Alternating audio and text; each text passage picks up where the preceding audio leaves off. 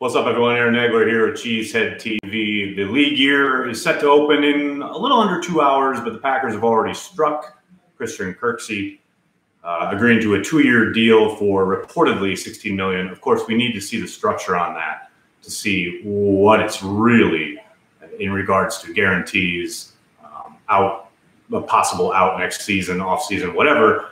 But I tend to think this is a smart gamble by Brian Gutekunst. Everyone knows about his injury history. Hasn't played a ton of games the last 2 years, but there's no question that they needed to start rebuilding their inside backer position.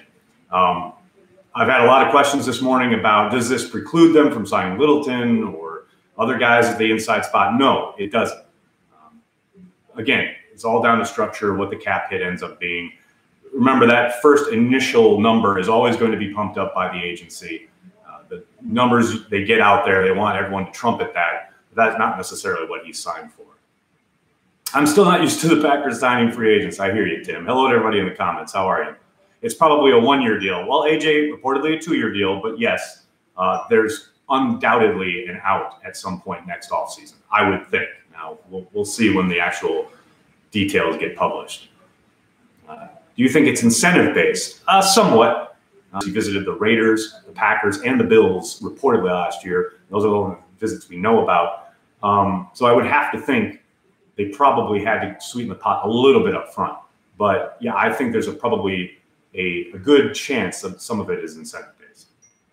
How much of that $16 million do you think is roster bonuses or game day availability?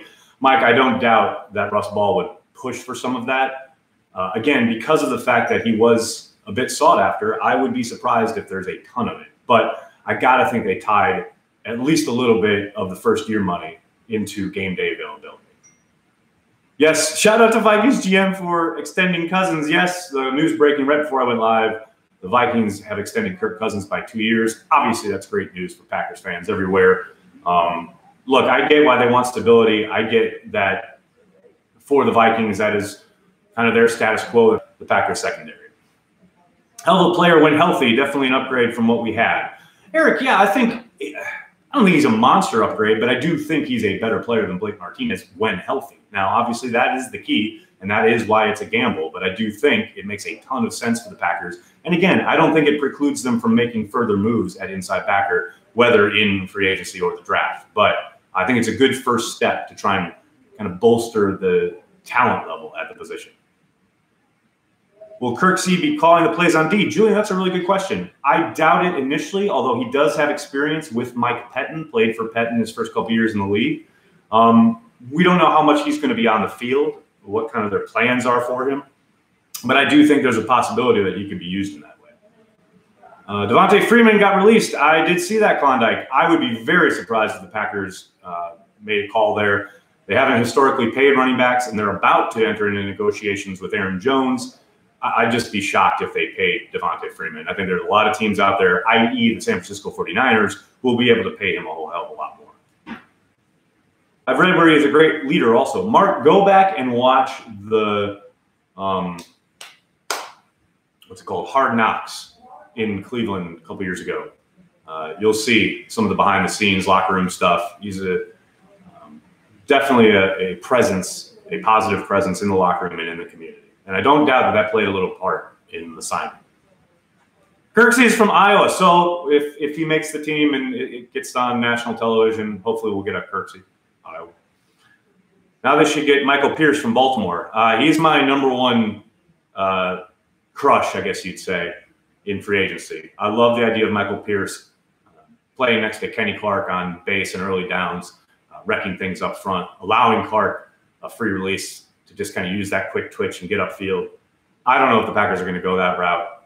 I think Michael Pierce is probably going to get paid. I doubt the Packers have the money to compete, but I would love it. Cheap. Is he good? Riley, he is good when he's on the field. He needs to stay on the field. I've seen, I think Tom Silverstein put out there that that's the coverage linebacker that the Packers coveted. I'm not sure I agree with that assessment. I do think he is a good all-around player. I don't particularly see him as much of an upgrade in coverage from Martinez, and I know that's not saying a whole lot, but I do think he's a good, solid all-around player, but I wouldn't categorize him as a coverage linebacker. All right, guys, I'm going to have to jump. I'm going to do, hopefully, these live chats every time a significant move gets made in free agency. I am, as you can see, I'm in the office. I'm in LiveX here in Manhattan. It is very weird in Manhattan. The train was very weird in today, very ghost towny. But I'm here, so I'm going to work. And keep it at Cheesehead TV. I'll have a blog post up on everything we just talked about. And I'll be blogging throughout the day, doing videos throughout the day. Please hit like, hit subscribe, and I'll see you later today if and when the Packers make some more moves. Thanks a lot, everybody. Have a great day. Go Pack Go.